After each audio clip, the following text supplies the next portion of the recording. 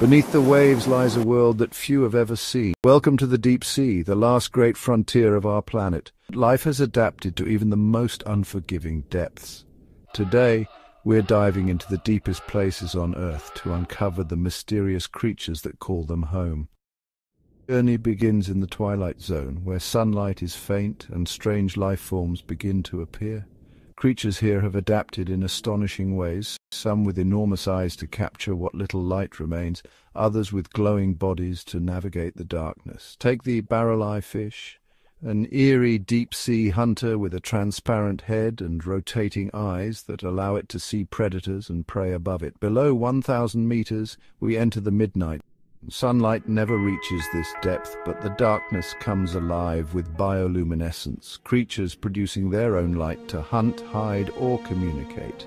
One of the most famous residents here is the anglerfish. Lure attracts unsuspecting prey straight into its terrifying jaws. But it's not alone.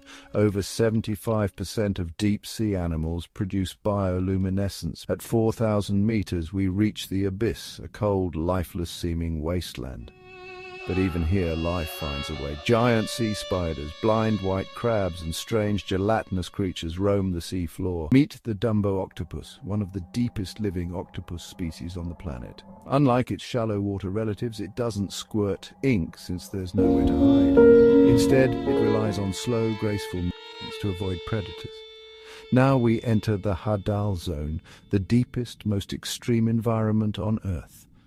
Less than 5% of the ocean's floor lies here in trenches that plunge beyond 6,000 meters. Them all, the Mariana Trench, home to Challenger Deep, nearly 11,000 meters below the surface.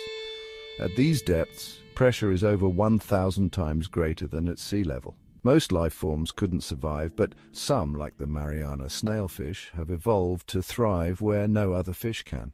And then there are the deep-sea hydrothermal vents, underwater volcanoes that support entire ecosystems without sunlight. Creatures like giant tube worms, yeti crabs, and vent shrimp rely on bacteria that feed on the Earth's chemicals, proving that life can exist in even the most extreme conditions. The deep ocean, mysteries on Earth. We've explored more of the moon than we have of these uncharted depths. What other strange creatures are waiting to be discovered? The answers may lie in the darkness, waiting for the next daring explorer to uncover them. If you loved this journey into the deep, make sure to like, subscribe, and hit the bell icon for more underwater discoveries. Until next time, keep exploring the unknown. Animal world.